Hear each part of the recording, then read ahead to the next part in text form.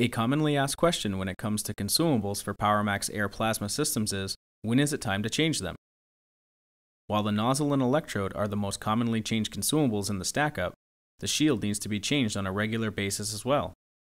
Shield shapes will vary by the application they are designed to address. There are a few different types of Powermax shields.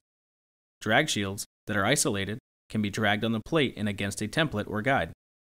Mechanized shields are also available for automated applications.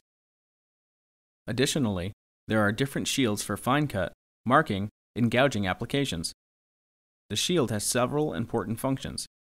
The shield protects the other consumables from molten spatter, especially the nozzle. The drag shield's castellation sets the torch height so that the flattest part of the arc is cutting the metal. It helps cool the nozzle. It contributes to good cut quality and faster cut speeds. And when using a hand torch, the shield enables drag cutting. The shield has a main orifice that aligns with the nozzle orifice and may have additional vent holes around the center. The most common issues associated with the shield are damage to the main orifice or clogging of the vent holes.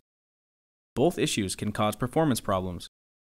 It may become evident that the shield is wearing when you spot signs of dross around the orifice or the castellation is worn.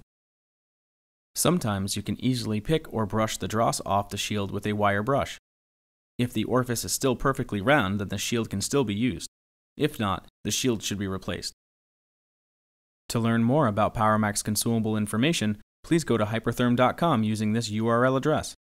Thank you for watching.